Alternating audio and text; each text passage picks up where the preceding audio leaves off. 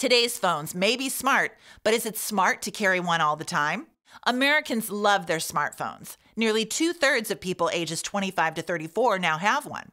These phones bring you your email while you're away from a computer, provide directions when you're lost, and play your favorite tunes. But what they don't seem to do is help you relax. In a new study, researchers talked to college students and workers. They found that as people checked their smartphones more often, their stress levels increased.